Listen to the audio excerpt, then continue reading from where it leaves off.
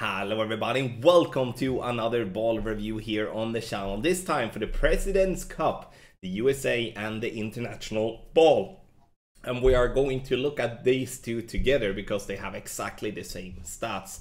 Before we take a closer look, make sure that you do hit the thumbs up button, also subscribe to the channel and turn on the notifications. For those of you that do want some extra help in the President's Cup, then make sure to subscribe to patreon.com/golfclashtom. You do have a link in the description down below. Alright, we're gonna take a look. I'm gonna press the international because I'm not from United States, so we're gonna read this one here. Go global with the international team ball. Power 3, top spin boost 5, side spin 3, wind resistance 3.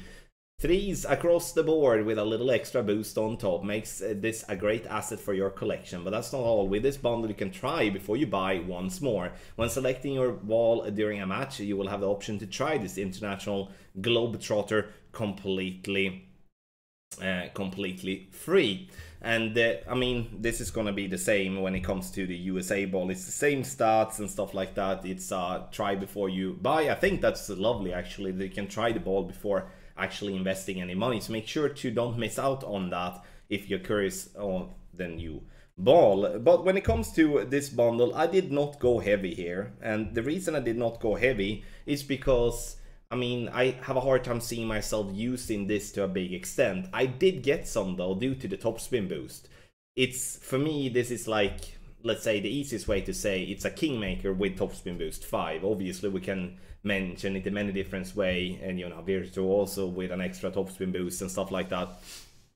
And the thing is that it will be a valuable ball, but not every time. There will be times where we're not using it, will be times where it's not going to be crucial, but it's going to be very helpful. This is as well, you can see if you're looking closely on the stats, we have the face-off ball which has wind resistance 2, but not so much side spin. But the thing is, with side spin, if you're using all the top spin boost, you cannot use all the side spin.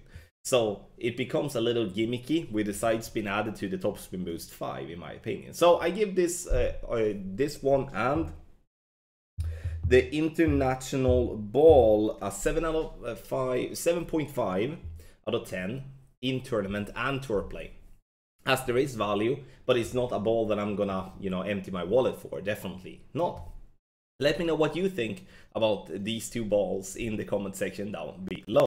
And you don't have to buy, I mean, this is actually a good thing, because I understand that if you're from the United States, you might just want to support United States, and if you are international, you might just want to support international. So you don't have to buy this ball in a bundle, which I think is a good thing. Sorry, the needle speed as well is +1, not super at all. Alright, let's take a look at the ball centering and needle speed in action. Both of the ball has the same size, which means they are round, they are nice, and it has the same needle speed. So you can see here how shaky this needle is, and this is in Master Division practice.